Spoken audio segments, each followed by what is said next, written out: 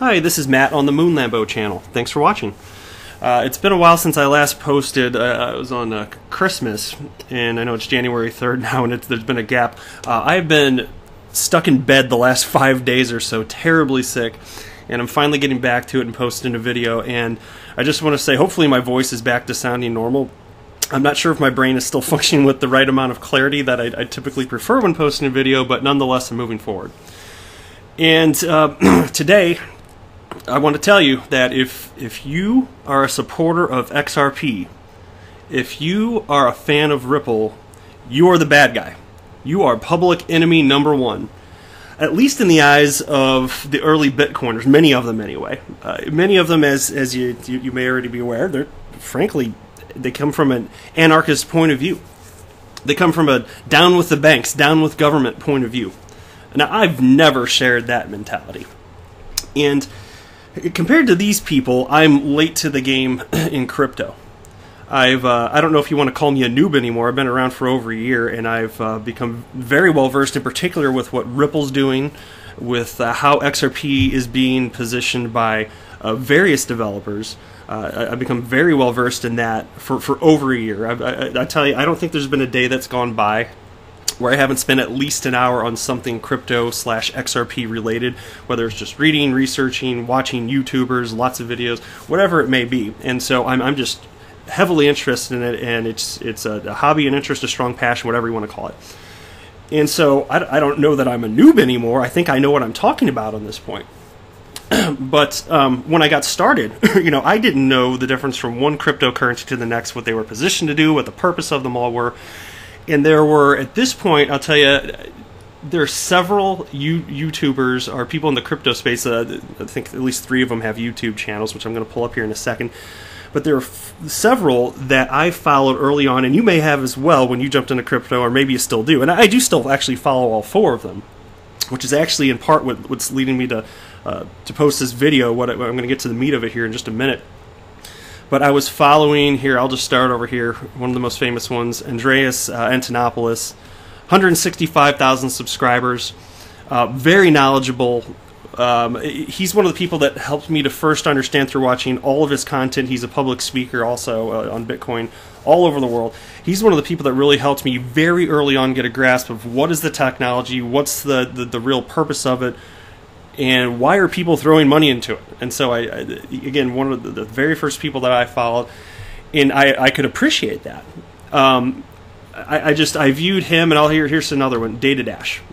This guy, I'm a fan of this guy also. He's got 316,000 subscribers on YouTube. I think he's got the biggest cryptocurrency channel on YouTube. A pretty level-headed guy. He does talk about other markets, not just cryptocurrencies, but it's definitely cryptocurrency-centric, I'll say that. He's heavy on the crypto. And he helps me learn a lot as well. And then there's a guy like Trace Mayer. I think he technically has a YouTube channel, but he doesn't really post a whole lot. I think I came across it once. So I just pulled up his actual website instead just to cite him. And he jumped in, originally invested in Bitcoin, it was 5 cents, and he was one of the strongest proponents and realized just how earth-shattering, game-changing it can be to financial sovereignty, to various markets, so what it would just mean for value in general, how we view it, how it trades hands, how we view fiat currency. He got the big picture, and so I'm listening to all these guys, and I was also listening to Crypto's News. He's another one of the guys that early on I was a big fan of. Comes across as a really nice, really likable guy. He's got 119,000 subscribers at this point. So all 4 of these guys I started following in November of 2017. And I got on board with it. And not that I just drank the Kool-Aid. I think cryptocurrencies are here to stay. I don't think that the asset class is going to disappear ever. And there are a number of reasons for that I'm not going to delve into within this video. But in terms of their vision, the big picture, there being this one world currency, Bitcoin, I don't believe that's going to be the case.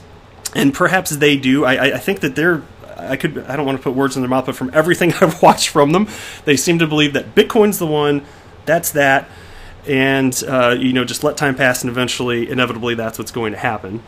And I think that the more time passes, the more it becomes evident that's just not the case. Now, it's not to say I disagree fundamentally with a lot of what they're saying. I think that there's true value in a peer-to-peer cryptocurrency when there's no counterpart, there's no central authority that can tell you, yes, you can do this transaction, no, you cannot conduct this transaction. Of course, there's that ideologically, that sounds fantastic. I'm just not coming from the anarchist point of view, the down with banks, down with government point of view that some of these people are. Okay, and so. You know, I researched further, and then, of course, like it's like anybody did their due diligence when they got into the crypto space. Eventually, you go down the top 10, 20, 30 cryptocurrencies on CoinMarketCap, and you come across XRP early on, and if you researched and you found out what it did, you're like, oh, wow. So this is a cryptocurrency. It's not being positioned to be a peer-to-peer currency, although it could be utilized as that. It's decentralized technology, sure. But it's being positioned, at least by Ripple, the strongest cheerleader for XRP, as a mechanism for settlement. And I was like, oh, that's really cool. And it looks like, you know, we're in the early stages at that point. XRapid had been launched in beta, not in production, but in beta at that point. And XCurrent was in production at that point. And I thought, wow, this is actually like real world adoption. This is exciting. This could actually go somewhere. It didn't mean that I was against peer-to-peer currencies. They're not mutually exclusive in my mind. You know, it's not going to be a winner take all. I don't see one as competing with the other. I mean, fine in terms of market cap if you want to measure it that way, but nobody's okay. People are positioning Bitcoin to be used as a peer-to-peer currency, so that you don't need central authority. Okay, fine. XRP could do that. Fine. Nobody is positioning it to be used in that capacity. So in that sense, not a competitor. Not a competitor. Clear as day. And so, you know, over the last few days, it's just been, I've been a bit disappointed, so I'm going to pull this up. On a personal level, I still like this guy. His name's Omar. He runs Crypto's news channel. If you ever watch his stuff, you know he comes off as like a super likable guy, charismatic, and I agree with him on a lot of the stuff in terms of the value of cryptocurrencies and, you know, not needing a central authority to conduct transactions of value. Okay, all on board with that, okay? But there are a few things that he posted on Twitter, which I'm on regularly, and I'll just read a few of them to you. And the first couple I didn't respond to. And, you know, most of the time in following this guy, he said some inaccuracies about XRP in the past, whatever. I still don't know if he's just ignorant on the subject, as in he literally doesn't know what he's saying is incorrect, or if his ideology is swaying him to say untruths. I certainly hope that's not the case. I'm not going to make an assumption, but it's one or the other. It has to be. And so on December 30th, he wrote, "If you want to continue to be enslaved by banks, then by all means buy XRP. If you want freedom to own your own money and build permissionlessly, buy BTC and ETH." So, if you're an XRP proponent like I am, you want to be. I want to be enslaved by banks. Never mind that I just told you I'm cool with peer-to-peer cryptocurrencies. I would love to see that come to fruition. We're not there. There's not enough liquidity. It's not being adopted on that scale yet. I mean, it could be a decades-long thing for that to happen. I'm still a proponent for it. But in the meantime, the fact that I would like banks to operate more efficiently means that I want to be enslaved by banks. Let's move on to the next tweet. It was later in that day. He wrote, "XRP fanatics remind me of ex-BitConnect fanatics. The truth that XRP is a security is blinded by their veiled money-lusting eyes. If Ripple Labs goes under, how many developers will exist for XRP?" Well, on the last point, I'll be happy to answer that. How many developers will exist for XRP if Ripple goes under? A lot. There are a lot of developers. I've cited them in a few of my previous videos. I've only posted 6 videos prior to this, but I've said a couple times already. There's R3, there's Omni, there's Coil, and there are more. There's obviously the XRP tip. You know, that's software that serves an actual purpose. Like, people are using this to send value to other users as a thank you. As, wow, I like what you posted. You know, frequently used for that. That's just another example. But apparently we're just, in his mind, the same as BitConnect fanatics, ex-BitConnect fanatics. And so I read that, and I rolled my eyes, and I moved on with my day. And then the other day, he posted another one. Let me scroll up here, get it on the screen. It's towards the top, I think. Yeah, here it is. And it's just one of the bullet points in this tweet from yesterday, January 2nd. He wrote, "XRP is a supply-centralized, banker-happy scam coin for noobs." Oh my God. Does this not make you want to rip your hair out? It's so absurd. And as a fan of crypto's news, Omar here, I'm going to tell you guys it was very disappointing to read this, because what he's doing, and I've got a thick skin, so it's not that I'm taking this personally, but this is a turnoff for me, certainly, as a viewer of his channel. You know, this doesn't make me want to watch his YouTube videos. I'm a subscriber of his on YouTube. I'm a follower of his on Twitter. It doesn't make me want to read any of this. And maybe I will rethink it. I don't know. And it's just a shame, because I've enjoyed the content. I appreciate what I've learned from this guy. And I've been open-minded. I realized I came into the space a little over a year ago not knowing anything, just open-minded. And so what I've done is I have my opinions, but they're based on facts. And I believe that his opinions are based on ideology. And that's just a different way of viewing the world. It's a different way of conducting yourself in life. I think my way's better. And so I actually responded with such messaging via Twitter here.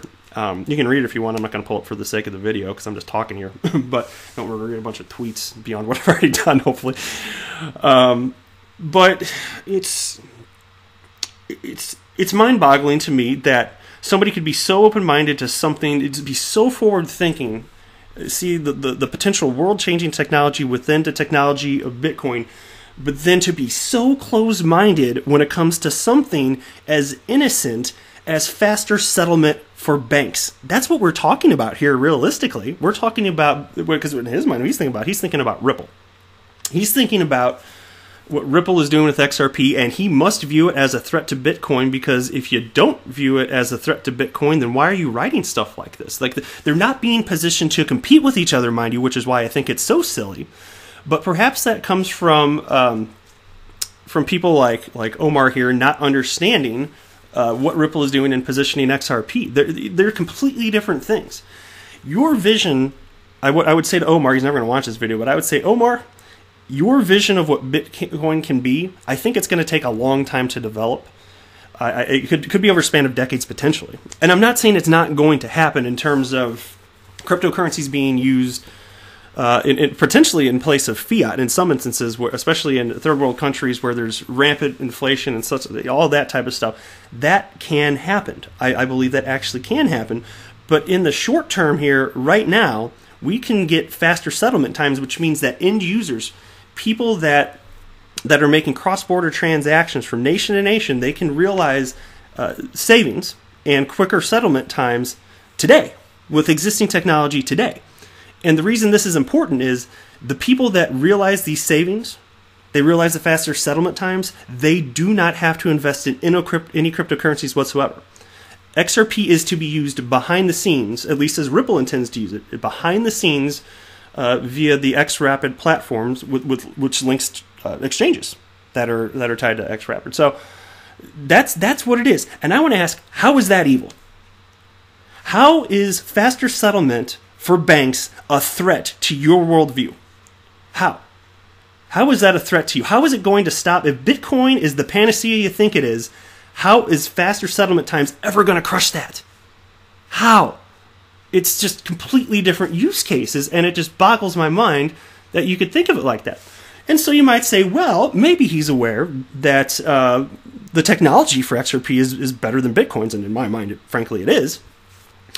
Perhaps it's because people like him think that, okay, fine, if Lightning Network works, then you've got nearly infinite scalability. That has yet to be proven. Maybe it will work, maybe it will not. I'm not going to get into that. It's a conversation for a different time. But maybe he feels threatened because XRP can achieve nearly infinite scalability with the current technology without Lightning Network, because it has payment channels built in. And you might think, maybe that's why. Maybe that's why he feels so threatened. Well, I don't think so. I don't think that guys like him have researched the technology behind XRP to even understand that. So they're hating it for ideological reasons.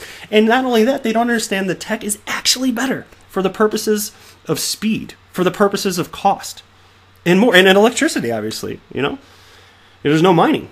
And it wasn't pre-mined. There was no mining process for XRP. It wasn't pre-mined. That's another thing that people... And it was never mined. Okay? It was all the XRP in existence. It was created at the genesis of the XRP ledger. That's that. And so it boggles the mind, and it's just really disappointing to see the people that I have followed speak so negatively about something that I'm passionate about, that I care about. It's just a disappointment. It's like, Omar, I'm not mad. I'm just disappointed, all right? I'm not mad. I'm just disappointed. And I really wish you could be more open-minded on this, because XRP is not the enemy of Bitcoin. It simply is not. You can like both, and that's perfectly fine. And in fact, I would go so far as to say, if you say bad things about XRP, and let's say that you actually harmed Ripple's progress in the deployment of XRapid in a material way, if you were actually able to pull that off, which it sounds like you do, if you were to pull that off, do you realize you'd actually be hurting people? Did you know that the people that will benefit from XRapid most, and the use of XRP behind the scenes, the people that benefit from that most are those people in the world that are poorest? There are two remittance corridors that, in particular, just off the top of my head, that I know Ripple is focusing on for the production version of XRapid. One is the corridor, the U.S.-Mexico corridor. The other is the U.S.-Philippines corridor. Reasons being, and these are currently, without cryptocurrencies, very high traffic corridors. There's a lot of money flowing back and forth, although I'd argue most of it's from the U.S. to Mexico and from the U.S. to Philippines. Why is that happening? Well, there are a lot of immigrants, and again, I'm not, by the way, no political commentary here whatsoever, but it's a fact of the matter that there are a lot of immigrants in here, many of them illegal, and again, not to get into politics, but they are there, and a lot of that money is flowing out of the United States to the poorer countries, Mexico, Philippines, and it's going to support their families. Now, currently, it costs a lot to conduct these transactions. It's not because banks are taking advantage of these people that want to move money from U.S. to Mexico. It's not that they want to take advantage of them. It's that it's very expensive to conduct these transactions, whether you're a bank, a financial institution, remittance company, whatever you are. It's costly, and you have to turn a profit to some degree. That's not evil. You're providing a service for compensation, a much-needed service. You deserve some compensation. But again, there's a lot of manual labor that goes into this, and what XRapid and XCurrent do is they take that labor out of this. That's a big part of the reason the cost goes down. That's a big part. And there's other reasons, which I'm not getting into the video, the cost of dormant capital via Nostro Vostro accounts. That's a whole different topic. Not going to delve into that level of detail. Excuse me. But by implementing XCurrent, by implementing XRapid, you're going to reduce these costs. You can reduce them by upwards of 70%. And in a market, in any market where there's competition, do you not think that's going to lower the cost to the end user, to the consumer, to the immigrant workers in the United States, sending money back to their poor families in the other countries? Do you not think that's going to lower the cost for them so that they can send more of their hard-earned cash to them? And so, if you want to stop, if you could magically, in your mind, if you could just like snap your fingers and suddenly Ripple's gone and XRP no longer exists, do you know how evil that would be in my mind? Like, that's wrong. You would be hurting people. So not only is this XRP not ideologically at odds with your beliefs, at least it shouldn't be. If it is, I'd like to talk with you further. Anybody that believes that, I think it shouldn't be viewed as ideologically evil. It's a source for good on top of all of that. And so it just blows my mind that people can think that. But a lot of the people that are early to space, and he's been around for however many years, that's what he thinks, and he's just one of them. And again, I'm still following the guy. I wish well of him. I really do. I'll keep following him. I'll still be a fan for now. Maybe he's going to push me far enough where I'm going to stop watching him. But it's really disappointing to see people that you've thought highly of speak poorly of you, because he's literally calling me I am an XRP supporter. He's calling me a noob in this. Like, I don't know what the heck I'm talking about. Well, I'll tell you what, Omar. I know a lot more about XRP than you. A whole lot more. And so Data Dash, he never really speaks bad about it. He said pretty innocuous statements, just like for fundamental ideological reasons, he's not an XRP supporter, and that's fine. If he's just going to disagree, he's not trashing XRP or anything like that. And then you get Trace Mayer. He actually he was this live stream right here. I watched this thing. It was actually really interesting because I still find Trace Mayer to be really insightful. I like the guy. I like what he's saying, a lot of it anyway. But he said something, and it goes back to either he's ignorant or he's being deceitful. I don't know which it is. It's one or the other. But in this particular podcast with Omar, Crypto's News, he said that XRP can be frozen. And this is on, I think, December 11th, I think is when this was streamed live. And I'm watching this and I'm like, come on, guys. There's no way you can't know this at this point. And if they really still don't know it, fine. But how can you not know that that's blatantly false? That's a fallacy. That is just wrong. And I heard the same thing from Andreas Antonopoulos, and it was about half a year ago. I was streaming something via YouTube as I was just driving in my car on a highway, and he's talking about how XRP can be frozen and Ripple controls it, and I was just like screaming. I was like, no, this is wrong. This is absolutely wrong. You're so smart, and I kind of in a way look up to you. You know, you're such an early pioneer of the Bitcoin space. How can you be saying such garbage? And, and so then I had to simmer down and keep on driving. But it just boggles the mind. The XRP and BTC, they're not mutually exclusive. Like they can both exist in harmony. Okay, they really can.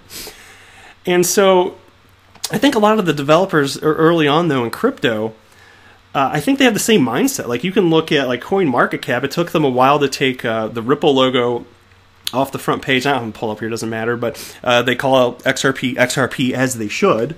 Exchanges have been following in suit, rather just by and large, they've been following suit, and they've been instead of calling XRP Ripple, they're calling it XRP as they should, and that's great. But then you get like, for instance, I'm going to pull this up, Kraken. Oh my God! All right, look at this. Okay, look, I want to know who the heck is running this Twitter account. I'm just going to highlight this. See where I'm circling the mouse on the screen here under the official Kraken Exchange Twitter account. They called Ripple Nipple with an N. They wrote Nipple XRP. Not even, you can't even make this stuff up. This is an actual exchange. This is an actual business. And they just want to, what are they, to what end? Like, what is their end game doing stuff like this? They just want to like piss off like all the members of the XRP community. Like the number two, it's flopping back 4, 2, and 3, the second or third largest market cap. I'd still actually argue the second place if you include the escrow, which you should really.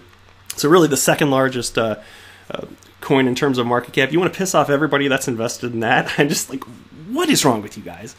And I could do, and I'm thinking about it, I might do a separate video just on Kraken because there's been enough nonsense on this Twitter account. I could probably talk about it for like 20 minutes. Not going to do it today, but I just thought I'd mention that just so you know, if you're on Kraken, you're giving them your money via buys and sells, the fees associated with that. They think that your XRP is nipple. Just so you know. Just so you know. Then you got CoinDesk here. They have this piece about their 10 most influential in 2018, and this is a joke. And so here's a few of them. Let's just read a few of them just for the sake of it. I don't know who Brenda Sparks. I didn't read all these. Hester Pierce. She's part of the SAC. She's cool. Jeremy Allaire, don't know who that is. Anyway, but they display these as if they're trading cards. So they've got little traits here like the brains of the individual, the charisma, the fighting ability, which is freaking ridiculous anyway. But okay, that's what they want to go with. And you go down here, XRP Army, because again, if you like XRP, you listening to this, you are a bad guy. You are not friendly. You are public enemy number one. And here's what they think of you. You're influential, but your brains are only a 2, and they don't even say if the scale is the highest number I saw in any of these was 9. So your brains are a 2 out of 9, presumably, instead of 10. Your charisma is 2 because, I mean, come on, charisma. You're not charismatic. You're not even likable. You like XRP. You're the bad guy. But wow, you can fight, and you're part of the XRP army. Not the XRP community, the XRP army. That's what they think of you. And then when you click on this, you can read the story here that this guy named David wrote. I did read this thing. I'm not saying you should because it's a piece of trash. By and large, it's not 100% anti-XRP, but let me tell you what, like the vast majority of this piece, it's this guy complaining about how people in the XRP don't want to talk to him. And they don't want to talk to him because CoinDesk has spread so much FUD. It's spread so much negativity about XRP. It's been made clear that they are not fans of us, people that are excited about XRP and what Ripple's doing to further the XRP ecosystem.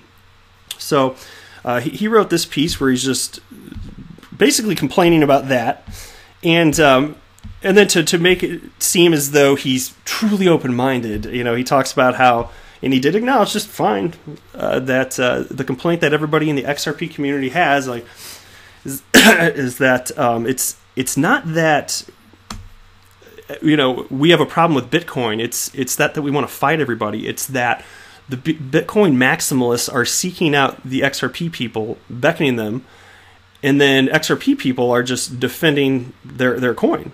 And that's been my experience, absolutely. That's what I've seen. I've been in the space over a year. That's absolutely what I've seen. You know, I tell you what, the people in the XRP community, by and large, we're not out there attacking Bitcoin or other cryptocurrency projects, other digital assets. We're not doing that. Those would be outlier instances. But it seems to be the norm for people within the Bitcoin community, especially the anarchist type, to jump in and just trash Ripple and trash XRP, and also on top of that, not even understand the technology behind it. But hey, that's what's actually happening here. Which brings me to one of my last points. I just want to say, thankfully, the adults are entering the room. We've got, you know, this is one of the original articles about Bakkt being launched, Intercontinental Exchange, ICE, which owns New York Stock Exchange, launching the Bakkt platform for cryptocurrencies. And this is a picture of, on the left here, this guy. He's the CEO. I think it said down here of ICE, right? Yeah, that's right. And then his wife here, she'll be the CEO. She is the CEO of Bakkt. And they're taking a more pragmatic approach. It's not that they're pro or anti-specific coins. They haven't verbalized that I've seen anyway, but they get the big picture. They get that there's utility for certain coins. They get that cryptocurrencies are here to stay. And they're not just writing hit pieces on anything or anyone, the XRP community or otherwise.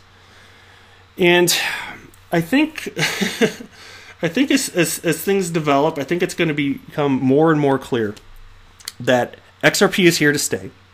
It has real utility. It will help better people's lives, and a ton of developers are going to continue to build on top of the XRP ledger. That's going to happen. So, you know, they say we're the bad guys because we're the banksters and it's a scam coin. I say you're ridiculous if that's your opinion, and I hope that you come to develop some common sense at some point and see that's just not the case. And there's not going to be winner takes all in crypto. There's going to be X number of coins in the future that will have staying power. XRP, in my mind, will be one of them, and it's a source for good. So I'm going to leave it at that. I am not a financial advisor. Do not buy or sell anything because of anything I say, write, or do. That would be a very, very, very bad idea. I'm just a guy on the internet with some opinions. That's it, okay? But if you liked what you heard here, if you agree with anything that I say also, I would love it if you would take a moment to subscribe. If you don't want to subscribe, if you could at least hit like, that really helps. The way I understand it is that the algorithms, that the more likes you get, the further you get bumped up in the search engine on YouTube. And for a small guy like me with a tiny channel trying to get started, just know that if you're willing to do that, just from the bottom of my heart, thank you. I really appreciate it, and I thank you so much for taking time out of your day to listen to me. Take care, and I'll be posting another video again soon. Later, guys.